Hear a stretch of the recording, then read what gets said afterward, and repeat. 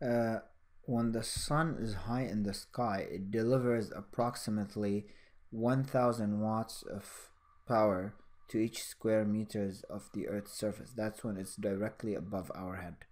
The temperature of the surface of the sun is about 6000 watts, while that of the Earth is about 300. Estimate the entropy created in 1 year by the flow of solar heat into or onto a square meter of the Earth.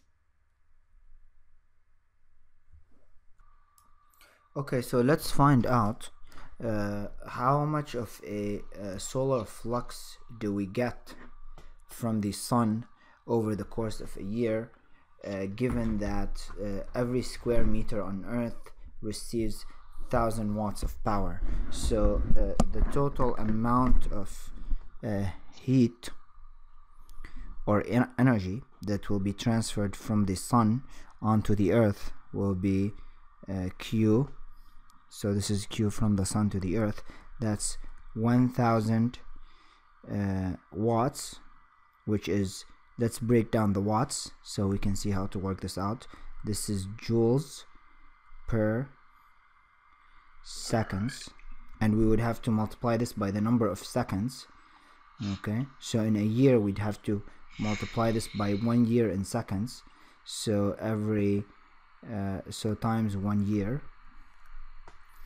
and you could change the year into seconds, so every 1 year on average there's 365 days, and each 1 day. Okay, so let's assume on average we get about 8 hours of sunlight, overhead sunlight, because it's gonna differ whether you are it's the location will make a difference, whether it's the sun is directly overhead or it's at regions near the equator where the day isn't varying much from 12 hours, right? So just to average all that, let's just say 8 hours of sunlight every day, and then every hour is 3600 seconds, or you can go to minutes, 60 minutes, then every 1 minute is 60 seconds, either way.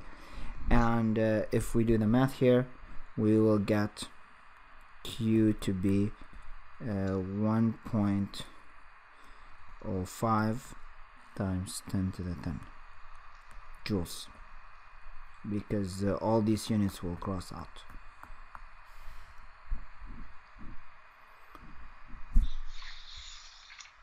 Okay, so now we know that the temperature of the sun, so this is Q total, the temperature of the sun is how much was it? 6000 Kelvin, right? So that means the entropy lost by the sun, okay, in order to provide this much energy, because it's giving energy from the hotter object to the colder object, from the sun to the Earth. So this is going to be, for the sun, is equal minus, since it's negative as we explained, 1.05 times 10 to the 10 joules. So I'm using here delta S equals Q over T, assuming that the temperature of the sun does not vary over the course of this transformation.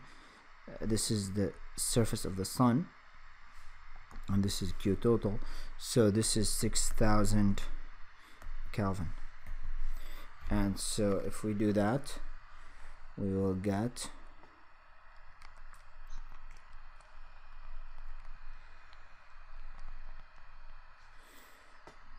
1.75 times 10 to the 6 joules per Kelvin.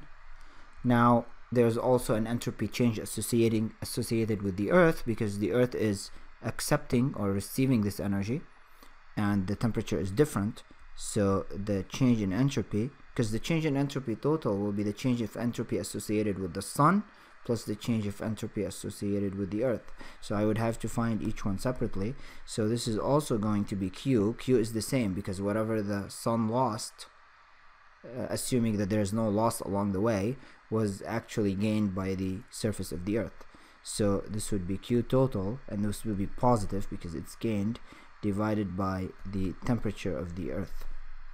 And so this will be 1.05 10 to the 10 joules divided by 300 Kelvin. Yes.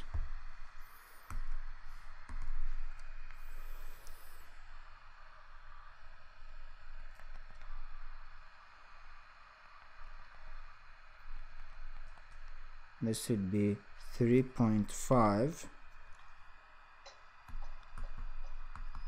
times 10 to this is negative 3.5 times 10 to the 7 joules per Kelvin. So the net entropy change, so delta S, will be delta S of the sun plus delta S of the earth. So this will be minus 1.75 times 10 to the 6 plus 3.5 times 10 to the 7, and we will get change in entropy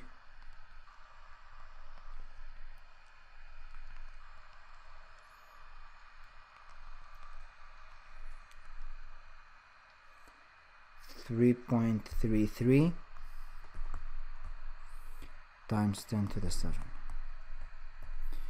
joules per Kelvin.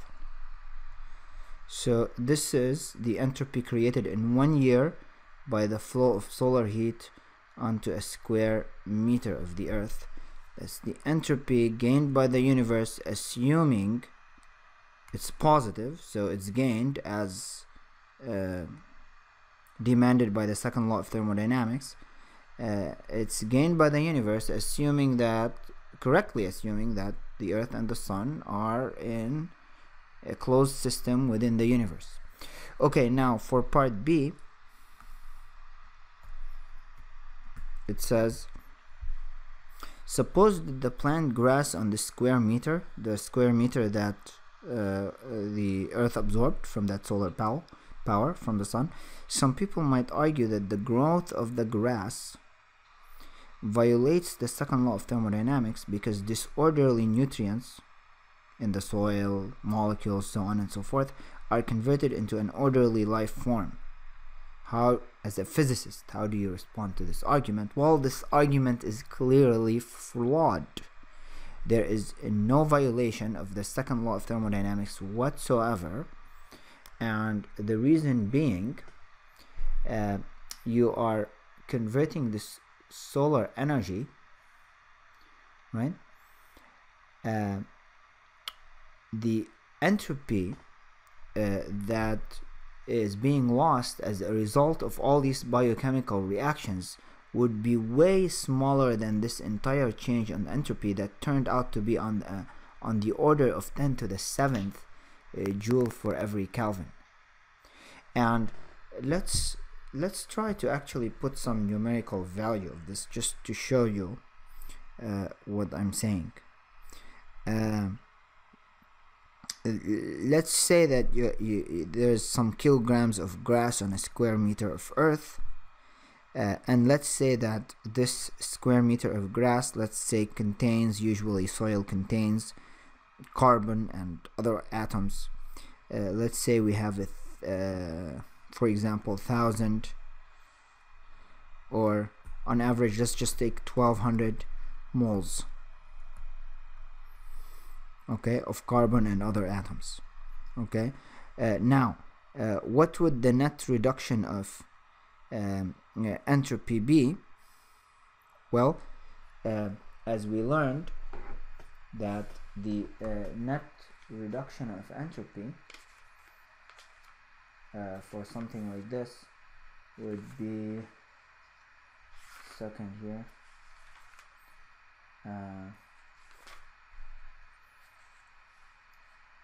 would equal to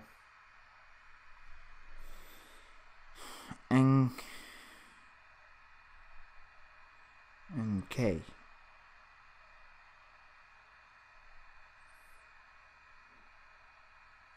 Okay, N times Boltzmann's constant, which is 1200 moles times, look how the units work out.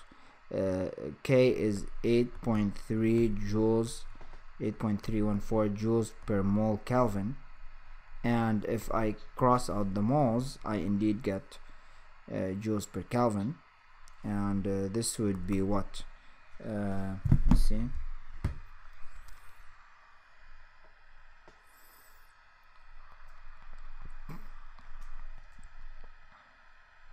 About 10,000. It's 0.998 times 10 to the 4 joules per Kelvin.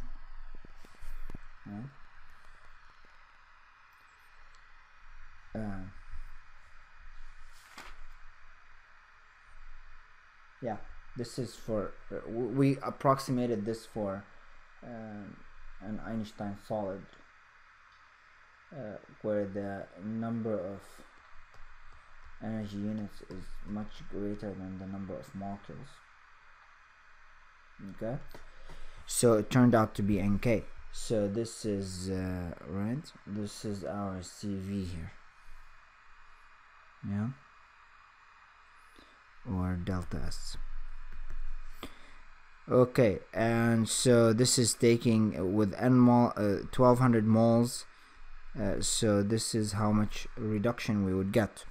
Okay, now clearly look at how much smaller this number is than the one in green. If I figure out the change clearly, so this is like, let's say for the grass, clearly from this argument, delta S total is much larger than, not a little larger, it's a lot larger than delta S of the grass, right? And if you were to take the ratio between them, right, what's the ratio here? This is 3.33 times 10 to the 7 divided by 0.998 times 10 to the 4, you would get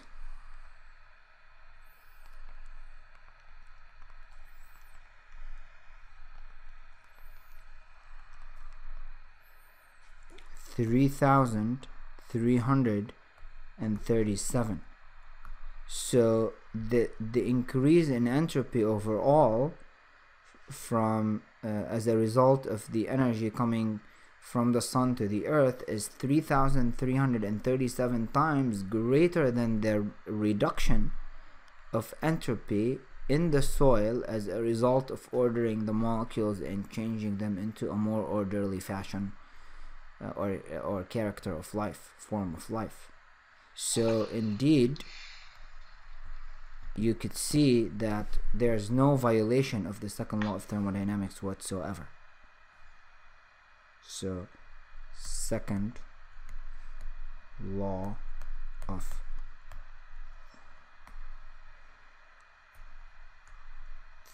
thermodynamics holds.